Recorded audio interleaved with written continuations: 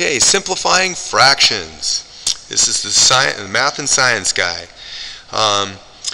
Number 5. The questions or the problem says write equivalent fractions. So they give us 2 over 8. So an equivalent fraction, well, I can divide both the top and the bottom by the number 2 over 2. And 2 divided by 2 is equal to 1. 8 divided by 2 is equal to 4. So there's one equivalent fraction. Okay, and then I can write another equivalent fraction by multiplying the top and the bottom by 2 over 2. 2 times 2 is 4. 8 times 2 is 16. That's our second equivalent fraction. So there's a couple equivalent fractions. 2 over 8, 1 over 4, and 4 over 16. Next one, number 15, write in simplest form. Okay, that's basically saying to reduce it. So let's divide both the top and the bottom by the lowest, get it to its lowest common denominator.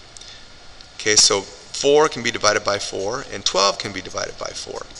So that's equal to 4 divided by 4 is equal to 1. 12 divided by 4 is equal to 3. That's in its simplest form. Number 23, write in the simplest form. So I'm going to expand this out. I can multiply 2 times 7, which is equal to 14, times A times A. On the bottom, I'm going to write down, let's see, 3 times 2 times 4. 3 times 2 is 6, times 4 is 24. And the A times A. So I can cancel out the 2's, I can cancel out the A's, and I'm left with 7A, and then I'm left with 3 times 4 is 12. And that's in its simplest form.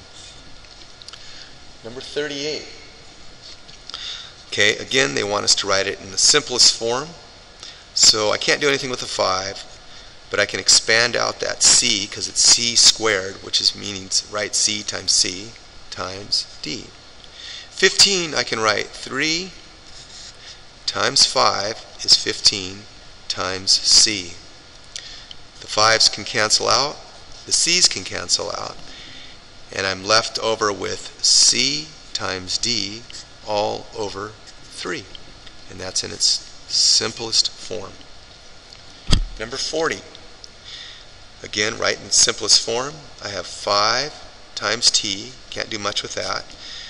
2 times 5 is equal to 10 times T times T.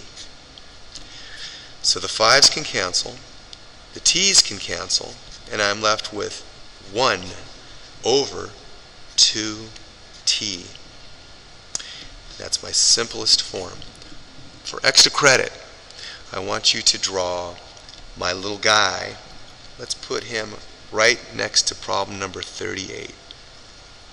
Hair standing straight up, big eyes this time, and a great big smile, eye down here, up there. This one right here, let's put arms going up. Alright, have a good one. Have a good weekend. Talk to you later.